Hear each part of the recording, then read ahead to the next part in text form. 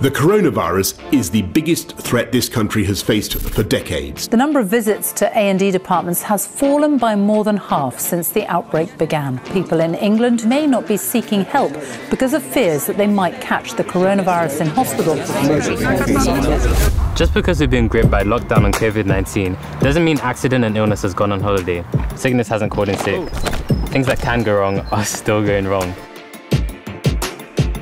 And that's why your child loses consciousness. Go to A&E. Has a fit that does not stop. Go to A&E. If it's an accident or an emergency, go to A&E.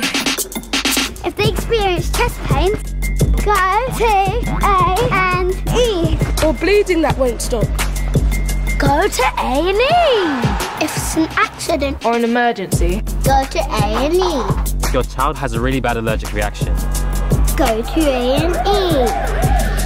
or receives burns or scalds, go to A&E. If it's an accident or an emergency, go to A&E.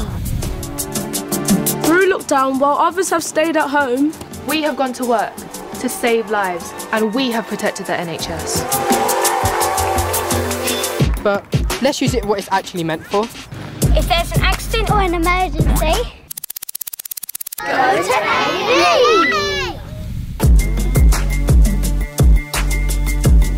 Come to A&E.